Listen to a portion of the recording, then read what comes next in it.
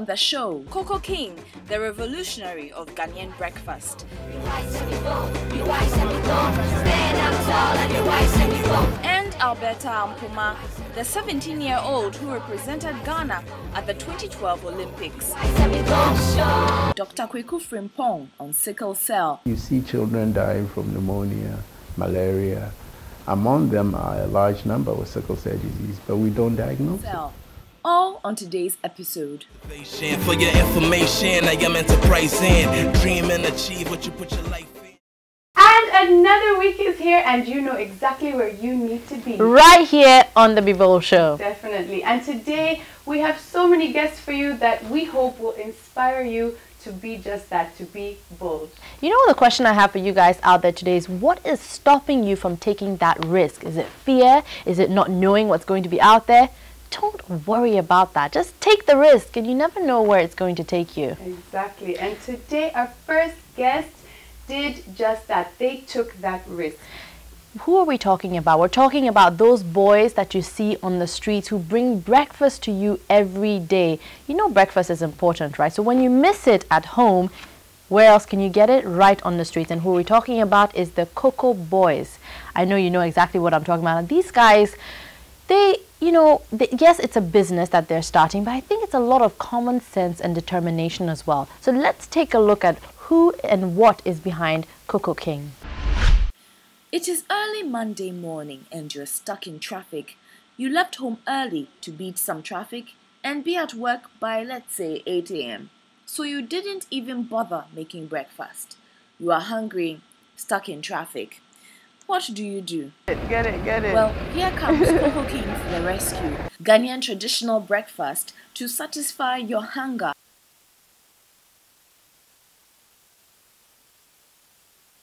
So, what are you selling here today? Okay, I'm having oblayo, wheat, tom now, soya porridge, rice porridge, white cocoa, and then sandwich. And sandwich? Yes. Okay. And then, how early in the morning do you begin work? I begin at 5:30. In the morning? Yes. And then you stand here and they come? Yes. Some of my customers park, and then the rest be in the traffic. Okay. But Koko King is more than just what we see on the streets. It's a 24/7 food production business starting from Koko headquarters in East Legon. Production starts at 6 p.m. to 6 a.m. and the sales takes over at 6 a.m. and then they go to 6 p.m. So there's always work going on. Now there's work going on because they are sorting out the millet, they're sorting out how to get everything sorted. The 6 p.m. people would come and then they will start with the cooking.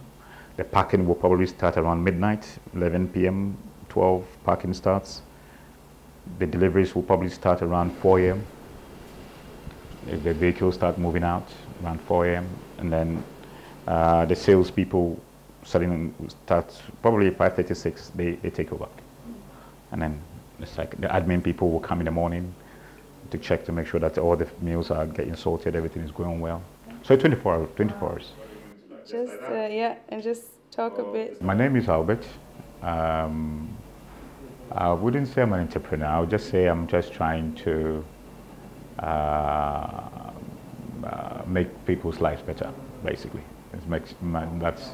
That's what I would probably look at it. I'm 40 now. I've been doing this for 5 years. This Koko King issue for 5 years, and it's been some sort of roller coaster, but then it's been interesting. Now, before we get into everything, can you just tell me a bit for the viewers that don't really know what Koko is? What is Koko? Well, Koko is just it's porridge. Koko is porridge, a local name for porridge, and just like your oats or your grits, it's porridge where you cook it like it's just cooking. It's like cooking porridge, any porridge at all. Obviously, you're using your water, your grains, your cereal, whatever, and then you put it on the fire about 3-4 minutes or whatever it is, and then you've got your porridge ready to go. Now we do Hausa Koko, which is the northern form of the porridge. They've got different styles. So The Hausa cocoa is a northern type of the porridge, and it's made with millet. Now, you're saying that you started this 5 years ago. Yeah. And yet, for me today, I see Koko King everywhere. Right. Okay. How did you begin? Oh, the beginning was it was interesting, I must say, because it wasn't. I didn't think I was going to do Hausa cocoa. That is what makes it interesting, because looking back, it could have been anything else. But in Hausa cocoa, because I thought Hausa cocoa was more easily available. People actually enjoyed it a lot more. And you see people queuing for it. And also, I actually liked it. I actually enjoyed Hausa cocoa myself, because I used to buy some in the local area every morning. I took my bowl to go there, get the porridge, get my kosi. And you go there, and the whole thing, it didn't click at first. But I knew that this wasn't right. You know, the way you get served, you have to wait in the queue, get served with a cup in some sort of polythene bag, and then tied for you. So I knew that wasn't right. I just knew that something. My interest was actually in food packaging, not in Koko King. Food packaging was where I was coming from. And I was pursuing other things. I was thinking about things like plantain chips, granuts, and all these things. And so, but then, as I was looking at all these things, I came across Hausa cocoa, and I thought, this is it. I think we could do something about this one. And then we started working on it, researching, finding out how they do it. But it took about several months, about 6-7 months. And then we found a good cook, and then we found a place to do it. And then I woke up and I said, let's go for it. Let's see how it goes. Now, I understand that when you started Koko King, you were selling out of the boot of a taxi. Oh yes, with your chef. Yes, the taxi was actually ours. Okay. It was a vehicle we had, which we actually registered to be a taxi. So it was doing its own thing.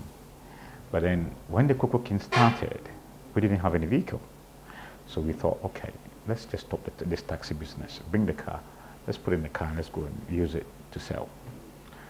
So we took the car, we got a location, one of the offices in town. And then we just, every morning we take about 20 pieces, 20 packs would go. And they come, they buy 1 cedi each. We're trying it out, and then they in turn would recommend us to go to another office, and then we go there, and they start buying, and then we move to another office, and they start buying, and they tell us to go here, and then so we were just moving, we were just going. And, costly way of starting, but the best way, because we were actually there where they were.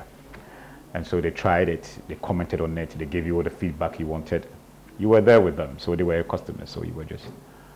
So now you see us everywhere is because we were actually in the offices first. We came out to town just about a year ago. Do you keep it competitive with all the other cocoa sellers? Convenience. Convenience. That's what we sell it. We don't actually sell porridge, you know. We sell convenience. We sell hygiene, we sell convenience, we sell. People get it wrong. They say, oh, the Koko King, they sell cocoa. No, we don't sell cocoa. We actually sell convenience, because that's where the need is, obviously. I need some food in the morning. So can I get some? Let me just grab a pack and go. No waiting, no queuing. We don't like people queuing, waiting. It's not in our nature. We just don't want you to stay there for more than a minute or two. You get your pack and you go. Yeah. When will you sit back, relax, and say, I did it? Not long. Not long. What we are trying to do now is, I am trying to, we are still doing it, getting some structures in place where I would move on. I know that for certain. I would move on. Because as I told you, it was food packaging. It wasn't Koko King. Koko King fell into that. And I'm also interested in other food packaging as well. We have sources here in this country. We have other products here where you can pack it very nicely and people will enjoy and buy. So I think I'll be focusing on that. But this one will probably move on to become its own entity, its own brand, and grow to become, hopefully, to become one of the biggest brands. I look at companies like Fan Milk in Ghana, and that's the kind of companies I look at this stage. If you can get anywhere near that in the next 5 years. You started out hands-on, very small, in something you sort of just fell into, and now you've gotten this company, and you're moving on, you're moving forward. Yeah. What is the most important thing you've learned, and the advice that you could give to the youth watching you right now who want to set up their own thing? I reckon, for me, the biggest thing that if I had, in hindsight, if I knew, I thought my biggest challenge would be finance, considering the fact that we didn't start with much, because by the time we started, all the money had finished. But then my biggest challenge ended up becoming people, managing people, be patient, because whatever you're starting now, it would take time for people to buy into it, or to want to buy whatever you're buying, because I mean, nobody knows you, and you are now finding your feet as well. So you've got to have just, because if you think, oh, I'm going to start, and within the next year we're going to make 10,000 Ghana cedis, and we're going to grow, and we're going to move. It's nice to have that. I had that. I was thinking by year 2, you're selling this, year 3, I had goals. So I thought even they were achievable goals, because they were actually, I thought they were realistic goals and very underestimated goals. But then we didn't even break even until last year. Which is 4 years later. Almost, yeah. So you have to have stamina, you have to be persistent, you have to have this very strong will, very determined. You can't listen to people just for the sake of it. Concentrate on what you're doing and then drive it through. And then you get to a stage when you start to give the task down, just give it to other people to handle. And then you just look at the long term, and then that's it, you're done. But it's hard work, very, very hard work, because I've done 18-hour days, like 3-4 months at a go, sometimes even for 6 months, 18 hours daily, 6 days a week. And if you're doing 18 hours a day for 6 months, you can imagine the strain it will take. But sometimes you need to do that to keep things together, especially at the infant stage, because the least thing can just turn everything. And then, my name is Albert. I'm from Koko Limited. I'd just like to tell you viewers to be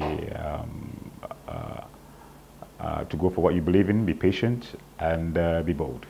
Thank you.